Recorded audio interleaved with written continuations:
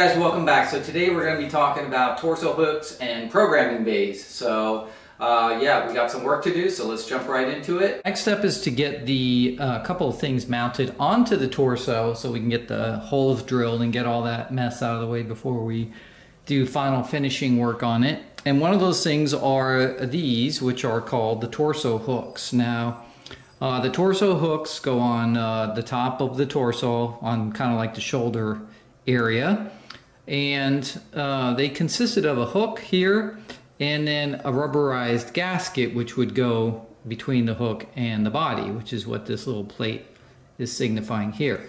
Now, these can be used either structurally or non-structurally. So I tried to 3D print these from regular PLA and stuff, but that plastic is going to be too brittle and not strong enough, because this is a great place to grab onto if you're trying to lift the torso off the robot, which is, you know, again, going to have some weight to it when all the stuff is in it. So these were actually 3D printed. These are steel, and they were actually 3D printed by Shapeways, very famous 3D printing company that you can send your drawings to, right? And they'll print anything you want in pretty much any material. It's amazing. This is printed out of steel. It's absolutely beautiful, and it's perfect to the specifications. Has the 6 holes, which have the reliefs in them, so the screws will set flush. It's even got the built-in plate here on the bottom, which makes it look like the rubber. Now that was painted silver normally anyway, so it's not like you will notice it. And it even has the little grooves on the edge here for what the rubber seal would have had. So these are amazing. Unfortunately, this company literally like 2 days ago, I think it was, declared bankruptcy and is shutting down. So I was lucky to get these printed by them, because these are the best I've ever seen. There are some club members that do make some of these. They're okay, but they don't have the holes in them like the original. And they have a lot of really messy welds that they do, because they have to weld this piece onto the base plate. And it doesn't look very good comparative to this. This thing looks absolutely perfect. Requires no prep. Now this goes right on the robot for texture and painting and be done with it. So, but we have to get these on the robot, so let's go look at the specifications. As you can see from the blueprints, basically it goes here on each of the sides of the torso, and it kind of gives you, it goes the center line basically down. You can see it's the center line of the vent here, which goes up here, which would be the center line of the circle up here where the head rides on, right? So, and then on the next page, this gives me the dimensions of the space between the bottom and the top. So this is looking at the robot from the front here. You can see it's on his shoulders right here. And then there's the specification and where everything goes. So we just have to measure all this out, and let's go over to the torso and take a look. It can be sort of hard to get the locations of all these pieces when you're dealing with all these curved and round surfaces, right? So it's really hard to measure. So first thing I did is I put a piece of plexiglass disc up here so I could fill this in on the top temporarily. And then I found the center of that disc, which is right here, using Thales theorem, like I showed you before. And now I know the exact center of the disc and this center line going across here. This is the front center right here between the opening of the torso, and this is all perpendicular. So now I have a mark right here. That is my line that I go off of. Now this line then comes down the side of the torso, and that's where the hook will be, right? So I just come down the appropriate space I need to right here, and then all I'm gonna do is, you know, make sure it's lined up center-wise right here. If you look down here, this would go down, be center on that. It doesn't have to be absolutely flawless, perfect, right? Nobody's gonna notice or see it. It just has to be very close to where it should be. And then I just measured right here and right here, which is 1 3/8 between the two. This is pretty much centered in this section.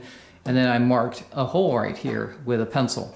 So what I'll do first is drill one single hole, and then we'll put the screw in here, nut on the other side, and then once we do that, then we can move it left and right to make sure it's like completely perpendicular going down here, right? So it's a straight line and it's not off, but you have to look at it from a bunch of different angles, right? And so that's all I'm doing. So I'm going to put that on the other side, get these 2 holes drilled, and then we'll find out exactly where it needs to be, snug it down, and then mark all the other holes and get those drilled. And then once those are drilled, we're set. And we'll take this off, and then this all get finished first before they get put on in the final step. The other thing we have to do is down here on the bottom of this side right here, the power pack has to go here. And so there's going to be 3 audio jacks, which is basically the mounting, how it's mounted in there. And we got to find the 3 holes, get this positioned. So you saw the specifications there also on the drawing where it showed the power pack. It comes down off that same line right here. It's in so far and ups from the bottom, and then those 3 holes need to be drilled so I can put the little jacks in. So we need to get that marked and get those drilled. So I got the first bolt in here, and then basically all I did is I tied a string and I just put a weight on it. I just tied a wrench at actually the bottom. And what I'm doing here is the center of this opening at the bottom right here is also where this line falls through. So I have a mark right here, and then all I did was I tied that string to the bottom of the hook here, made sure it was centered, and then just let this hang down and even out. And then once it stopped moving, then I could tell if the string coming up here was going crooked or if it actually went and matched right on the little mark right down here. And then I could just twist the torso hook just a little left and right to straighten it out. And then I just kind of walked around and looked at it, and you know, visually, does it look like it's straight? And it does. So I marked all my holes, and that's it. So I'm going to drill all these holes, and we'll be finished with this side, and we'll do the same thing on the other. Now that we got the torso hooks on and the power pack holes drilled, we're going to do something else. So before we take this and really start finishing, doing the final finishing on this and all the body work we have to do on it, there's a bunch of stuff we want to get mounted and settled first, and then we can take them out. But there's a couple of things, which are these vents right here. So there's 4 of these vents, 3 large ones and 1 small one for the front. Now the one on the front goes with the programming bay, and that has a special setup. But these other 3 right here, you can either have them sliding or non-sliding. And basically they're these pieces right here, and all they are you know, plexi acrylic material.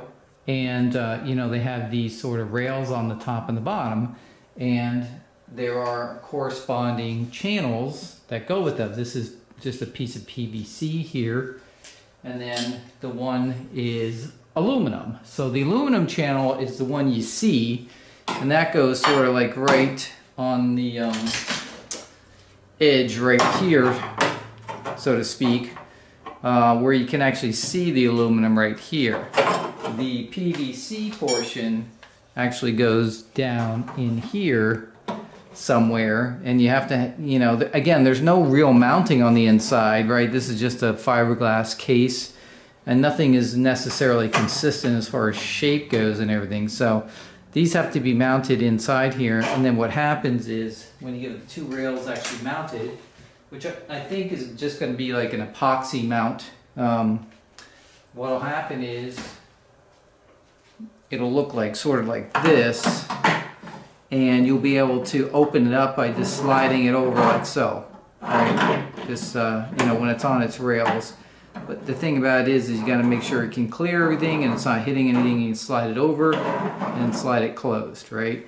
And then behind these, there's actually a mesh screen that's kind of behind it. We'll get that. Doesn't matter right now because that will be cut so that it's basically above the rails, so won't interfere. But the main thing is to try to get these rails mounted inside here if I can, and get that out of the way, because it's a big job. It can get messy, especially if you're dealing with epoxy, and to get it right and everything.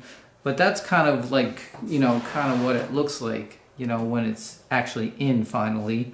And that's the way it looked on this TV series. But we want these operational so that I can reach my hand in here and do different things. Like either take the torso off the main robot, disconnect wires, whatever. Especially when we get to the arms and stuff like that. So I want the 3 functional, and then the one on the front is the programming bay. So first thing we need to do is we're going to start with the programming bay, actually, because we have to actually make this whole little bay that goes right here.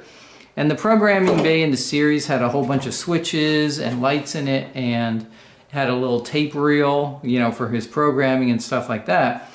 This vent actually opens up too, so you can get in there and flip switches and do things. But we have to actually create the bay and all the stuff that goes in there, 1. And 2, what's nice about it is one of the club members makes this bay kit, and it already has the mounts for the rails and everything. So for the front one, it's a lot easier when the rail, the whole rail and the grills mount right on the programming bay, and all you have to do is get the programming bay mounted in here. That's still another big job, but because again, it all has to do, there's no mounts on the inside here, right? We've got to come up with mounts, epoxy them in, like it's a whole big deal. So, but first thing we're going to do is go and look at this programming bay and how we're going to assemble it. So if you're not familiar with the programming bay, basically this is kind of a picture of it, what it looks like. This is obviously not in a robot, but it has the 3 toggle switches on it. It's got a light, some decals, and then a little dial over here, which in the series was just a dummy dial, didn't do anything. And then there's an actual tape reel here. You know, the old, the old reel-to-reel audio tapes, right? That's what that is here. And it's just got a sort of an axle or pin that holds it in so it can spin around, etc. So, and that's kind of what it looks like. So let's look at the kit. Luckily, one of our club members actually makes this kit, which is, he does a fantastic job. This thing is absolutely beautiful. So he sells it like this, sort of, I don't want to say unassembled, but you have to do some work on it. This is a brushed stainless steel, pretty much plate that's been, you know, cut out, probably laser cut, and has tabs on it and stuff. But basically you can see it's perforated along the edges here. So what will happen is this will come in, the top will come down, the little pins go through the slots, and you bend them over and you sort of make a unit out of it, right? And then he sells another kit, which is all the stuff that goes in here to, you know, the switches, the light, the tape reel, the whole deal, everything that goes inside of here. And then a lot of guys will actually, on the top part of the plate here, which you can't see, because when it's in the robot, it's like this, right? So you can't see underneath it. They'll put little push buttons right here. Very low profile, small push buttons. The reason is because then you can reach in the programming bay and do some more commands if you wanted to and things like that. But anyway, and then what happens is this would be, you know, facing the front here. So the rail that goes for the grill, as you can see, has holes pre-drilled right here that fit on these angled tabs that are, everything's, you know, already perfect. And you can see that goes like that. And then the bottom of the grill fits in that rail. And then there's 3 holes on the top right here that go to the other rail. So it's all ready to go. So this would be a complete unit with the rail in it, right? That would just work. Now this front one is a smaller, it's less width than the bigger, wider ones on the other 3. So, but it covers that section right there. And so, yeah, so it's a really nice kit. That he does a great job on. And so yeah, got my fingerprints over here, but once we clean this up here, this will be fantastic. So, and it has a nice finish on it. I may just for oxidation purposes clean it, you know, get my fingerprints off of it and then clear coat it maybe after I'm finished getting it all assembled and everything like that, because it's really nice that you don't have to paint this or anything. So that's really what it is. I'll show you the rest of the kit when we get to that point. And I do want to do one little cool little thing that's not part of the kit, which is that little tape rail here, which normally just sits there. I want to get some kind of a little motor or something on the back to make it move and spin around. I think that'll be super cool to have that little motion in there, that because that tape reel is supposed to be the robot's programming tape, right? So it should be running technically, but yeah. So we'll when we get to that point, I'll show you my idea of how I'm going to make that spin. But yeah, that's what we gotta do. So yeah, let me try to get these bent and assembled first, and then we'll go from there. So you can see I've got this bent a little bit up each way. I actually used a piece of wood here, and just I draped it over the wood to bend it along that curve, just to make sure. Although it bends nice and easy, and you can see the little sort of seams that bend right there. So it's actually really nice. So all you really have to do is then bend the top down and get these little tabs here into these slots. Once they're in the slots, then I believe you just either twist them or bend them over, however you want to do it. And then that makes your unit. And then you're ready to mount your rails on top of the unit. There it is after you, you know, bend it and put the tabs through, and I just twisted the tabs. And then what I did is I took a piece of wood here, just a 2x4, like this. If you put it like that, and you just tap on this corner right here, what'll happen is it'll bring it completely flat so that there's no gap here. And then you can twist the two tabs, and now you got a nice secure piece. And this is great. It's all ready to go. So now what we're going to do is mount the rails here, and then up here. I'll show you what that looks like. And then that's pretty much it as far as that goes, and we're ready to then start mounting the stuff that goes inside the programming bay here. So there we go. We've got the two rails mounted on it, as you can see. Now, if you notice, on the one side here, like the rail butts up against it, but on the other side, it actually goes over it. That's because this curve right here is cut lower than this curve on the opposite side. And the reason is we want the vent, right? So when it's actually in here like so, you can see what it looks like, right? And so it basically opens one direction, right? It goes, this is open, you make your adjustments, you close it, and that's it. And it does bottom out on this side, although that's not centered. It would be more like right about here in the opening that's in the actual torso itself. But if you did go over like that, we could. And actually what we could do is up here in this rail, once we know exactly where it is, we could actually just put a screw here, right here on this top rail, and run it up through.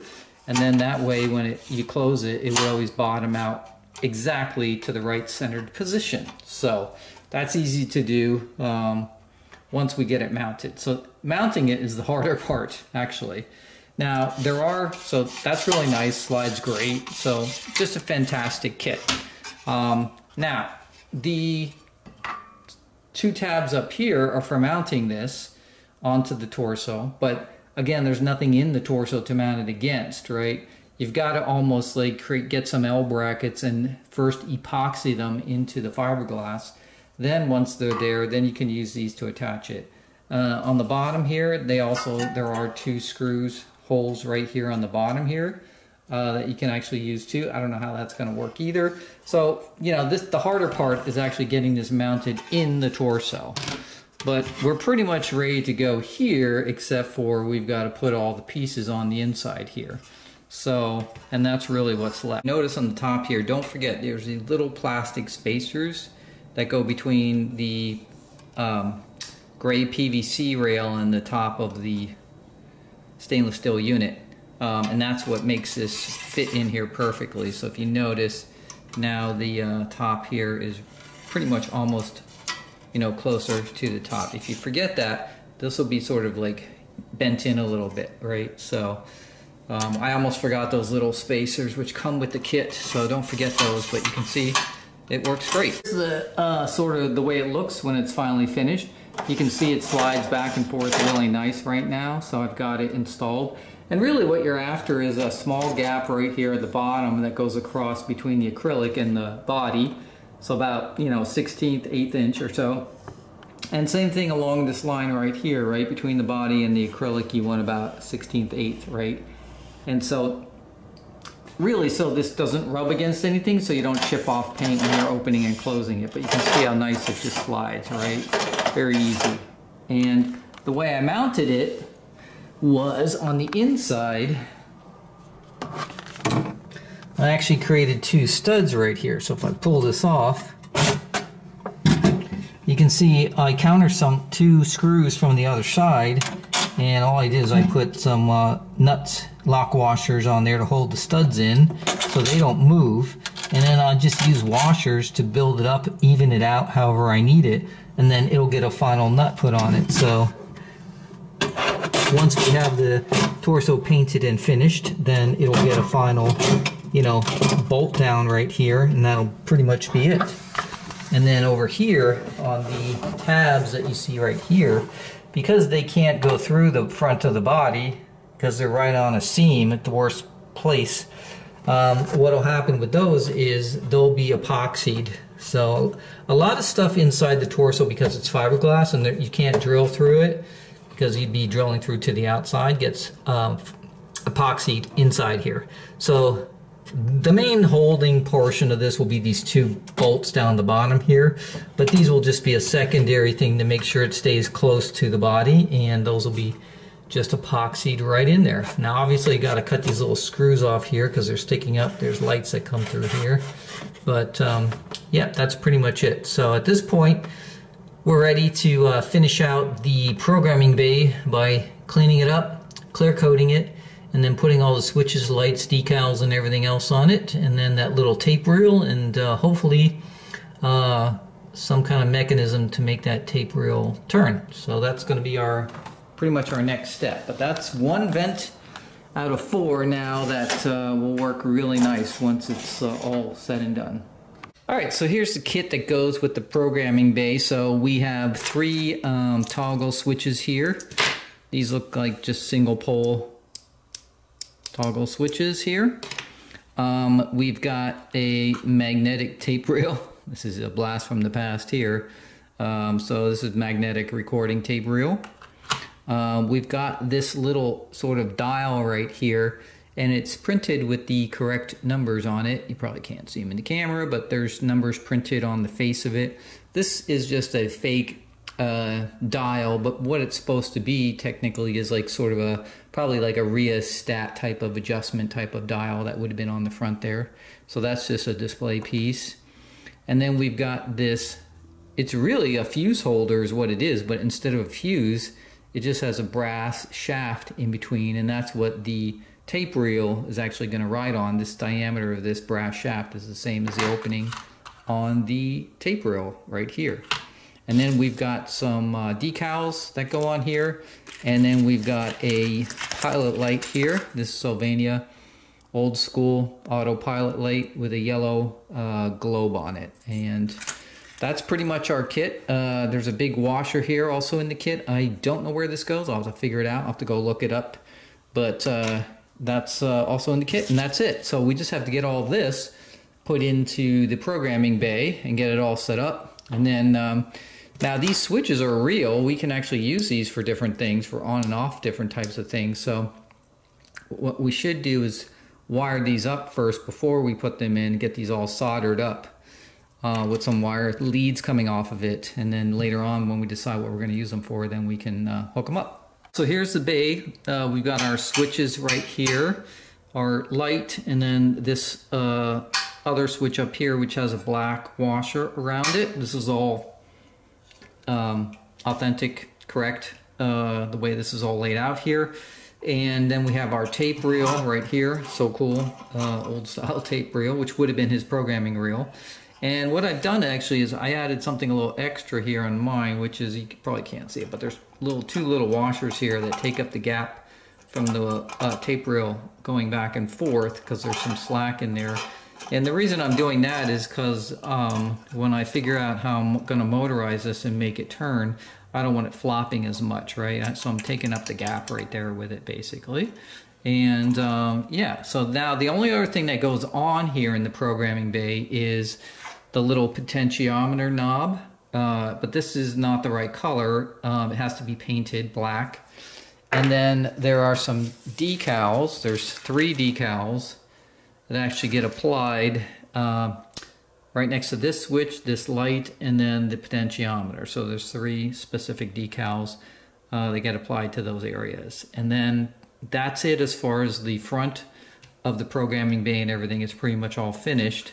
And then what we're going to do on the back here is we are going to figure out how we're going to make this little tape reel turn. And I have an idea. I think that will work, but we've got to like experiment with it a little bit. So next step, get this potentiometer knob here painted. Again, this one is a dummy one. It's not an actual real potentiometer in the back of this one, but it has the appropriate stamped numbers in the knob and stuff like that. So just have to get that in there and painted. And then that just bolts on the back, you know, very simple. And so, yeah, we're getting pretty close to finishing out the programming bay, in which case then we'll put it to the side, because we, you know, this goes in last after we get the torso, you know, paint finished and everything. So, and then we'll move on to the next area. So, the next area I think we're going to look at is the neon itself. Get the backing plate for that and the neon and everything like that. So let's finish out the programming bay here first.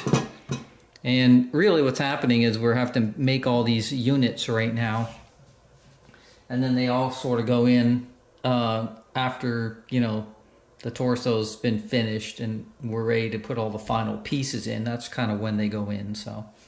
There's the final programming bay all finished. So you can see the nice slider here, and then of course we've got our switches, we got our decals on, all the correct decals, everything's there. We've got our potentiometer or rheostat knob painted black. We got a little, we hand painted the silver in the center there where the, you know, the little slot would be for your screwdriver if you're adjusting it, right? So all good, everything's good on this side. So that's all finished. This is ready to go into the robot when we get to that point.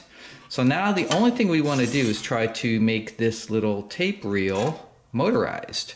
And so let me show you how we're going to do that. What I've done is I've gotten a little micro mini motor here. This is actually a planetary gear motor, believe it or not. It's so small, but it's got planetary gears in it. And it's like 3.54 volt. And so it has a very slow speed. Like 30 RPMs. And what I did is you can't see it here, but underneath this black cloth tape here, I just have a little Dremel that you use on your Dremel tool for grinding. So it's a little sort of conical sort of shaped cylinder that I glued onto the shaft of this motor. And then I just wrapped that with some black cloth electrical tape. That's that stuff I use all the time that's very sticky. Once the tape sticks to itself, it never comes loose. And I just wrapped it around enough times to sort of make it so it was like a little bit of almost like a soft cushion where the 2 edges of the reel could sort of like push into it. The reason I did that is because of one particular spot on the reel, which is right here where you see this gap. So when I was using just the hard Dremel polisher tip, it basically, as soon as it hit this gap, it stopped. It got stuck in the gap. It couldn't get by it because it didn't have enough friction. So what I did is I wrapped it in this black cloth electrical tape a couple of times, and what happens is because of that, the reel sort of sets into the tape, almost like creating a groove a little bit. But the tape is has much more friction than the little polisher tip, because that one was more smooth. And then all I did is I put some double-sided tape here temporarily. It's just a temporary for testing purposes to see. So what's going to happen is you can see I can move it a little bit right here. It's going to need just a tiny bit of tension against this in order to make it work, right? So let me show you how it works. So I'm going to turn this on right here. So what I did is I've got a little here. Hold on one sec.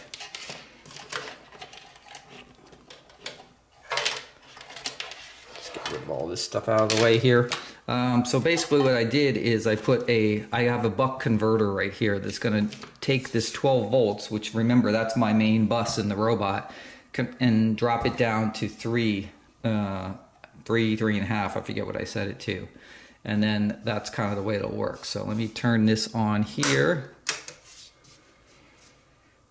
And it should, it should work. What am I missing here? Oh, I didn't put the wires on here. Hold on. All right. So you can see the little wheel turning right here, but you can see that the tape reel is actually not turning, right? It's trying a little bit, but it's not quite turning. So if I just put a tiny bit of pressure on it, just a little bit, you can see there the tape reel starts turning, right? And that's a perfect speed. See how nice and slow it's going? So, but it just needs a little bit of tension. It just went over that gap too, and you can see it's still spinning. So this method works great. I just have to get the motor permanently mounted so it doesn't move around, and then it'll just, you know, spin the tape reel like so. And that'll look so cool. Like if we turn it around here, the front here, let's see, go right there, right? Let me just get the motor low. See how cool that will look once it's actually running inside the robot, right? It'll look like the tape reel is actually working. So I'm really happy about that. These little micro motors are fantastic, and like I said, this one's a planetary gear one. It's not just a straight DC motor. So that's what's cool about it. So all we have to do is basically find the position it needs to be in, right? And what we're gonna do is, once I find this position, I'm gonna kill the power. I'm gonna put some heavy duty tape so it doesn't move, and I'm gonna pop the reel out to take the tension off. Then what we're gonna do is we're actually going to get some, I'll show you the product, but it's a great epoxy that is like for steel on steel, any kind of metal on metal epoxy. And it is the toughest stuff in the world. I mean, you have to drill it and grind it to get it off once you get it on. So it's got to be really careful with this, because if we screw it up, it's going to make a mess. And we don't want it getting in these seams right here, which, you know, are you'd be able to see from the other side. So we got to be very careful when we apply it. But basically what we're going to do is put it all over the motor right here, right? And really lock this in place. And then this should never move. Then we'll pop the reel back in, and then it'll have just enough amount of tension. Now, if for some reason it was a little out of position, it didn't have quite enough tension, we'll just wrap some more of the black plastic tape around here, and that will take care of it. So, so you have some adjustments at that point, but that's what we're gonna do. So that epoxy is not here yet, it's coming in tomorrow. So I'll show you that final thing when we're finished. But that will be the end of the programming bay. It'll be all finished and ready to go. So you don't have to see the, you saw it working, and that's what it's going to do. I'll take this little green tape off here, but you'll see that's kind of like how it'll work. And it'll be a really cool, like, sort of animated feature once the robot's all put together. And he's all operational, so pretty cool.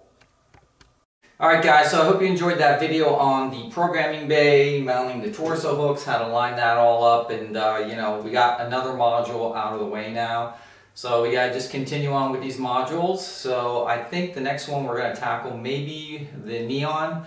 We'll see. But just, yeah, check out the next video. So it should be pretty cool. So as always, make sure to subscribe, hit that like button, put your comments down below about this video, and I'll see you guys on the next robot build video. Peace, guys.